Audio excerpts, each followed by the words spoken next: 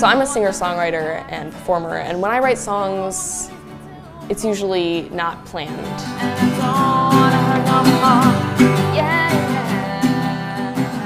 The requirements for writing a song is just being true to yourself. You can get inspiration from literally anything. I love the way you can connect to other musicians while you're playing.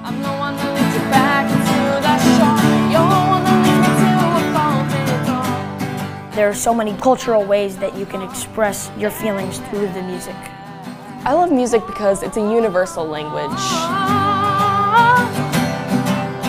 I don't think it has to have many chords or many complications to it. It needs to come from the heart.